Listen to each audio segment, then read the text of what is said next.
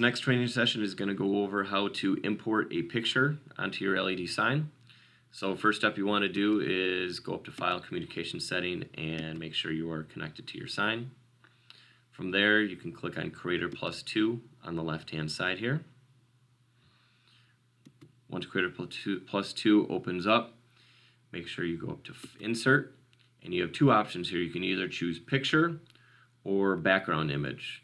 A background image will basically mean that you can layer your text over the top of it.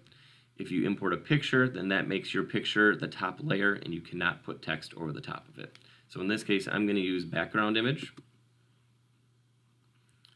And I'm going to browse to the picture that I want to import onto my sign. And I'm just going to jump on my desktop. I believe I have an image that I want to use for this. And it's going to be this one right here. So here's a picture of a graphic, and this can be a JPEG or a bitmap style of image for you. I'm going to click Import, and there's our image on our sign. Now if I wanted to put text over the top of it, then I can simply click here on the icon below and do so. Obviously this doesn't seem like something we would want to do for this particular case.